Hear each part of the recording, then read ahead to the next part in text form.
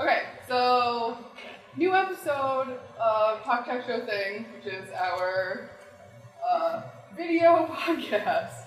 And we're gonna have the most guests ever. It's gonna be awesome. Well, we thought we'd start by just asking everyone to do the usual, like, who you are and what you're working on, so that people who are watching have a sense of kind of who the people in the room are. I looked at you. Do you want to start, Tony? And then go clockwise. Thank you, Josh.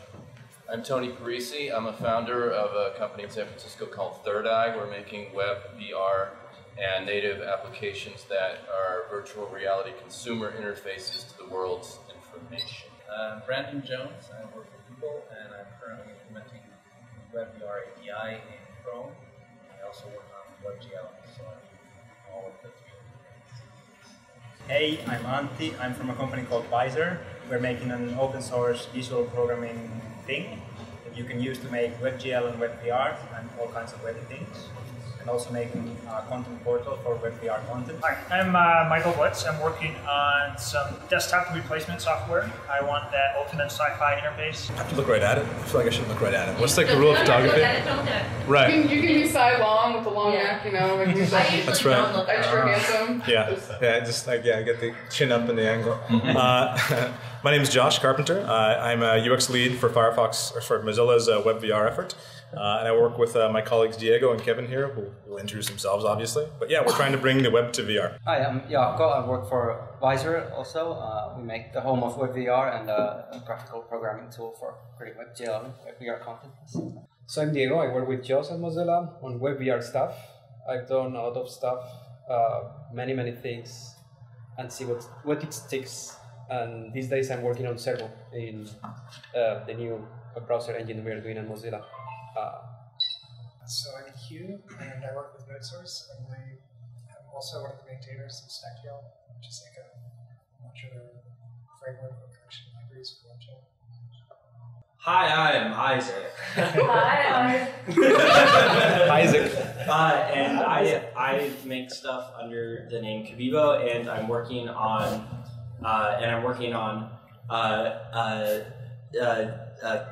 picture book and some other things that are in VR. I'm Peter. I do WebVR at Motion. I hope I pressed that button right now. You did. It's your face because it's happening. So it's on. Okay. It's currently I'm Boris. I did some early stuff on cardboard, like the magnet input. Currently thinking about the path to VR from where we are now. Hi, I'm Wilson. I work in Mozilla with Kevin, Diego, and Josh. I'm working on Firefox OS and doing some stuff with web components. I'm Kevin, a Mozilla guy. Starting to get my feet wet with VR, hoping to dive in and look at browsing experiences and content creation in VR. Hi, I'm Andrea. I work at LVR and we do a lot of both web VR and VR video and playing VR video on the web. And I'm Vi. I am also, I guess, the founder of LVR. And I mostly do some of the background mathematics stuff for video setups and philosophy and content creation. Hi, I'm Andy. I pretend to help the LVR people on occasion. I'm Emily. I am, what do we call me? Our producer. That's right. I'm the one editing the show that you're watching, so better like it.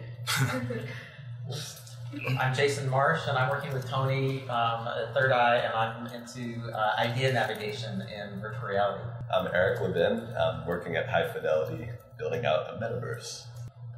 I love that this is a game for people who don't want to make eye contact to talk to each other. All right, first question, and then we can maybe just kind of throw it to we'll pick on people to talk to. It is Christmas 2015. You've just gotten your HTC Vive, you've just gotten your Oculus, you've just gotten your Gear VR, and the home screen is covered in beautiful icons of like amazing games that cost $50 million to make, or a movie made by a bunch of former Pixar people. Well, you gotta segregate the two of them. Yeah, exactly. Why would you install something that was a web app, or was the web, and what's going to make you keep coming back to it and using again and again? Like, what are the killer use cases that are going to make people love the web and virtual reality? Anyone want to take that first? You, sir. It's a $1 million question. You're gonna have to pass my arms about that long. So I think that the best. Oh, it's off. Oh God, what do I do? Push the button. Yep, that was a happy trick. So I think that the thing about WebVR that makes it really special is the web part of it. Obviously, like you don't like everything that you create as a programmer or any sort of content creator gets put on a place, and it gets put on a place that is linked to other places. So when you make something, and you are not just making the single entity that is that specific piece of content, but also the like entire internet itself. So like every single contribution that you make, you get to like contribute to a bigger thing, which is really, really great. And it means that somebody who is going and exploring and constantly coming back to it, because like the web is a single thing that is always changing and always evolving. Like you aren't dealing with something that you go and once you complete that experience, that is the same experience that you're gonna have every time, or the possibility space is very well defined. So like Skyrim, even if you play it like 100 times, you'll have 100 different experiences, but you're never gonna like accidentally happen upon a portal to, you know, like a bunch of pictures flying by and dragons that are made out of letters. You know, like you. So you're in it for serendipity. Yeah. I mean, I'm in it for like weird shit. I'm in it for like seeing things that I don't want to see or didn't expect to see, or like I will only see for 5 seconds. Like right now, all the web or all of the VR apps that we see, like you download it, you spend whatever 2 minutes downloading it. Finally, you've downloaded it. You boot it up. You take out your Oculus. You put on your Oculus. You look at it, and you're like, "Oh, this is really cool" for a few minutes. And then you're like, "Okay, I'm done with this." Then the next experience, you have to go, you have to find it, download it, wait a few minutes, put it on. But with like WebVR, you're gonna like have like these like 5-second experiences where you're just like, this is just a spinning cube, this blows. But then you're just gonna go, okay, next experience. Yeah. You know, I don't wanna have to wait 2 minutes to look at a stupid spinning cube. But because like you are permitted to make that stupid spinning cube, like you're permitted to also make like other really dumb, small, experimental things, and we're gonna see like a lot more weird stuff that like makes people vomit, and a lot more weird stuff that like makes people hate VR, and a lot more weird stuff that is like 99% of this is really, really horrible, but there's this like 0.001% of it that might be useful, and I think that that's what we really need for VR. So hopefully like a lot of this happens before Christmas 2015, but I'm also hoping that a lot of people who are getting these things will want to be participating in making this like weird, screwed up world. Next.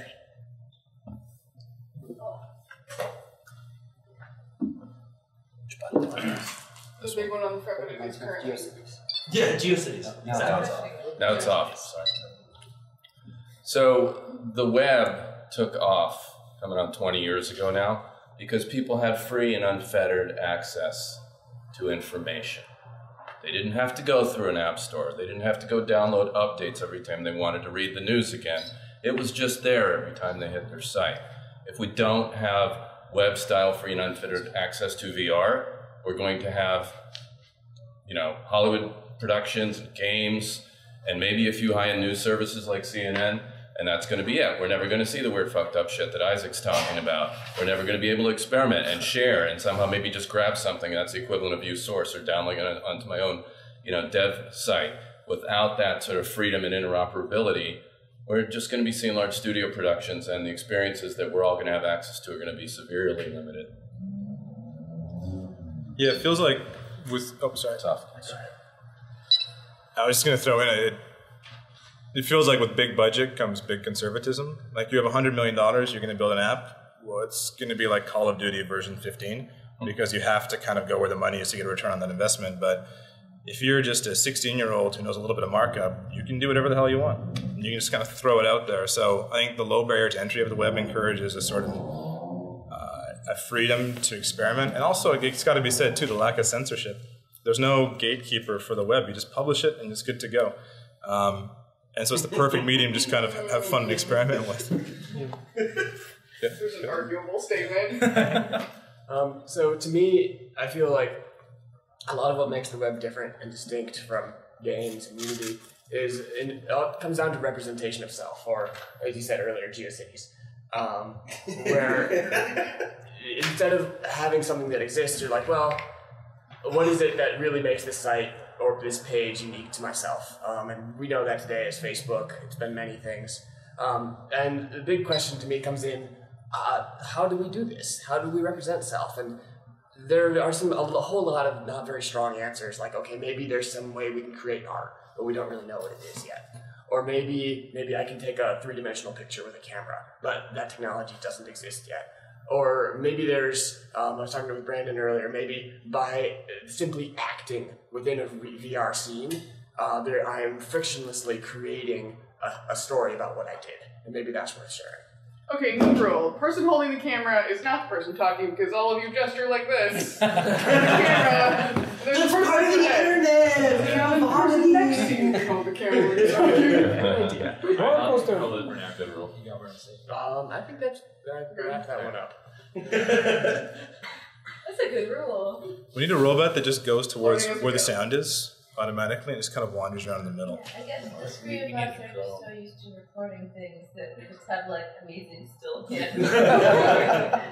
Yeah, I think that the ideal WebVR browser is one that you never see.